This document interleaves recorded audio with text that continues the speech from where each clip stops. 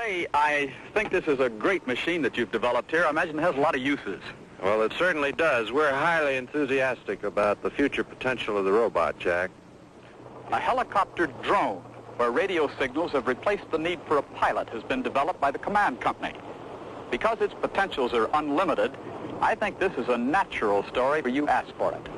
Okay, Bob? His control panel radios commands to the pilotless copter just as we did from the ground.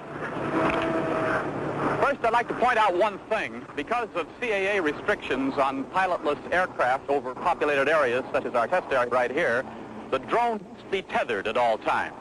Now, as you can see, there are no control wires.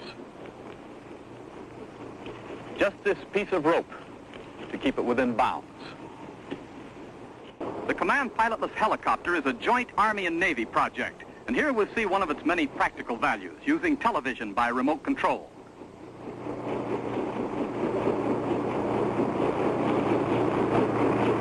Yes, the Telescout, the Army Signal Corps TV camera, is installed in the nose of the robot. Its purpose? A revolutionary means of battlefield surveillance, aerial reconnaissance without risking the life of a pilot.